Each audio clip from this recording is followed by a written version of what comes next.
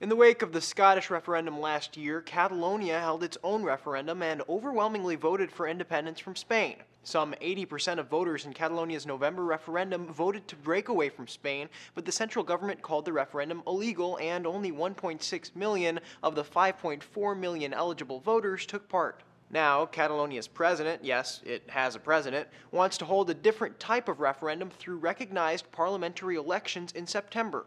President Artur Mas hopes parties backing independence will win out, the two biggest of which are his own Democratic Convergence of Catalonia party and the left-leaning Esquerra Republicana party. As the Financial Times points out, although political disagreements between the two have kept them from running together, Spain's ruling Conservative Popular Party and the center-left Socialists risk being sidelined by the pro-independence movement. And that appears to be how the Spanish government, under Prime Minister Mariano Rajoy, views the whole movement of Catalan independence, a risk. That's at least partially because Catalonia is an economic powerhouse. The region is the biggest contributor to the country's economy. About a fifth of Spain's GDP comes from Catalonia.